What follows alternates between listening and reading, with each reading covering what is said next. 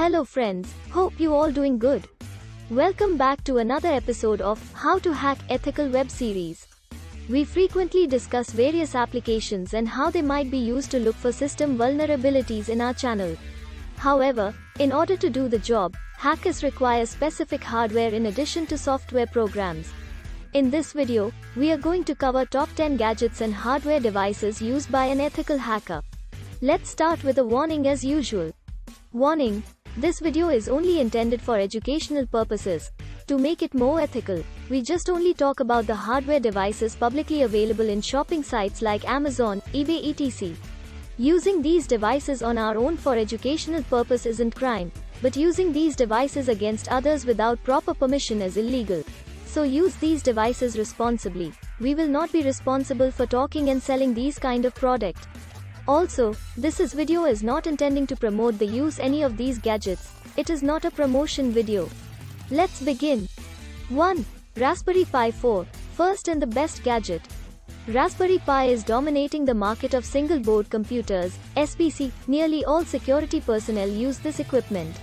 This is incredibly helpful because we can install the whole Kali Linux operating system on this tiny PC. Numerous more projects can also make use of the Raspberry Pi. Security professionals employ it in a variety of ways. In Mr. Robot Season 1 Episode 5, we can witness how Elliot broke into the climate control system and wiped off magnetic cassettes.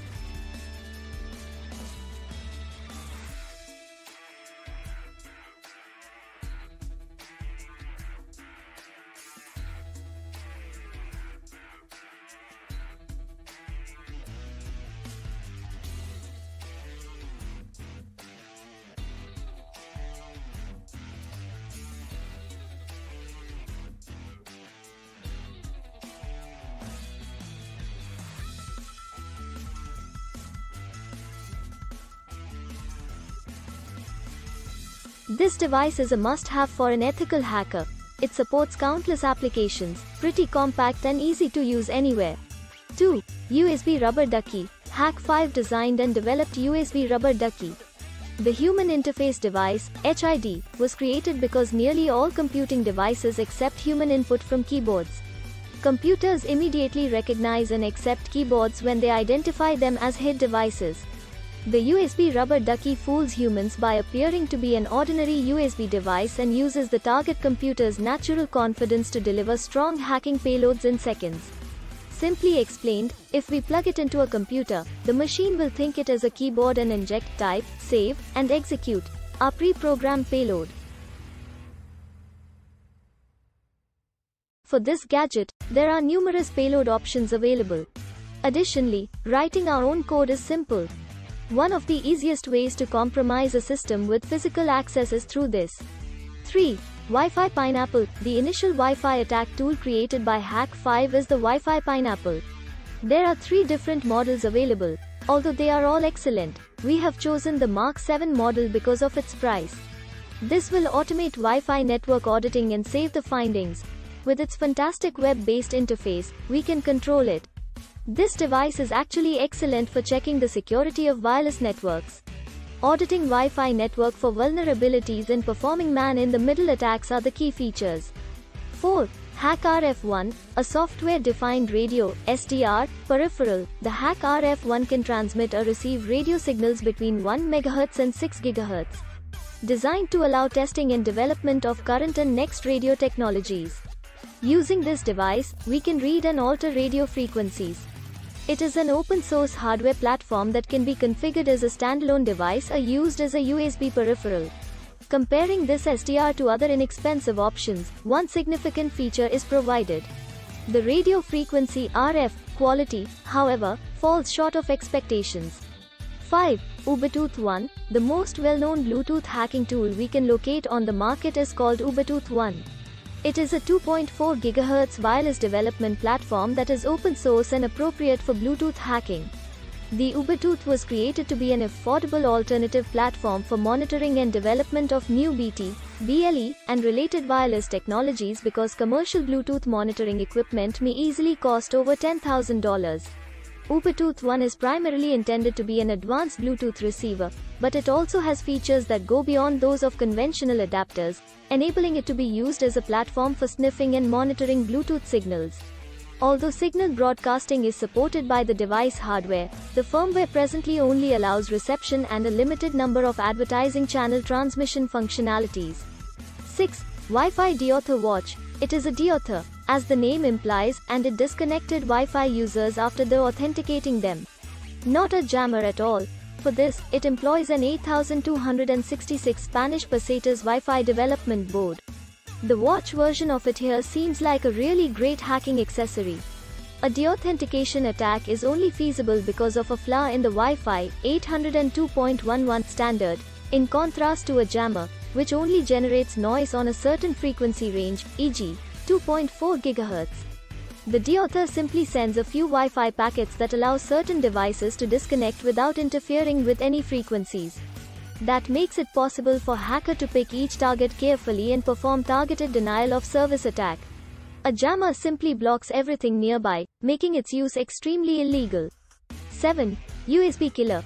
Since USB uses the computer's own power and is only capable of transmitting so much voltage, the computer doesn't check the current going through it.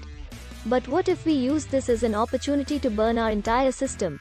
Repeating again, using this one on others is completely illegal. When plugged into a device, the USB killer rapidly charges its capacitors from the USB power lines. When the device is charged, 200 volts DC is discharged over the data lines of the host device. This charge and discharge cycle is repeated many times per second, until the USB killer is removed. As the result, target device becomes burned and unrepairable. It is a crucial tool in every hacker toolbox because it's small in size and housing in the flash drive design. It can be used as many times as needed. 8. Hardware keylogger. Between a USB keyboard and a computer, a hardware keylogger can be inserted. It records every keystroke performed on the keyboard, making it a must-have gadget for any cybersecurity professional. It's a straightforward hardware keylogger. It can record and store keystrokes for a year time. We can later unplug it and connect it to our computer to read the keystrokes. There are keyloggers that have Wi-Fi and SMS control capabilities. It cannot be detected by any software.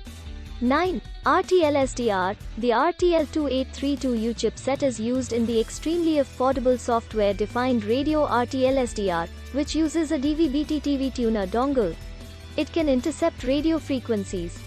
Hackers can listen to other people's conversation. With this device's ability to receive frequencies from 500 kHz to 1.75 GHz, a hacker can listen in on communications from security services, ambulances, fire departments, and even air traffic control. Both SMS and GSM mobile calls can be intercepted by it. For professionals in cybersecurity, it is highly helpful.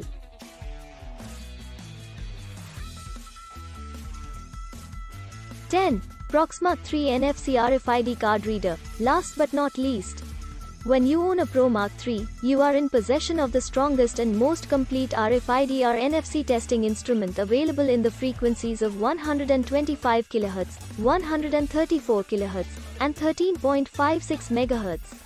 Most of the access control, public transportation, mobile payment and other systems uses these NFC and RFID cards. These devices can read the data of RFID and NFC cards and then make a copy of it. We can write the new copies on blank cards provided with this package when we buy this device. If needed, anyone can buy more blank cards from the shopping site. Conclusion: these are the tools we may directly purchase from online retailers to aid us in our ethical hacking journey. There are a few additional devices that hackers utilize, but discussing them in this context would not be ethical. To be cautious, avoid approaching anyone you see in public who is carrying a laptop with these kinds of gadgets attached to it, and try to keep all of your equipment as far away from the internet as you can. Thank you for watching. We publish videos every week, so to stay up to date and join our learning journey, please subscribe to our channel.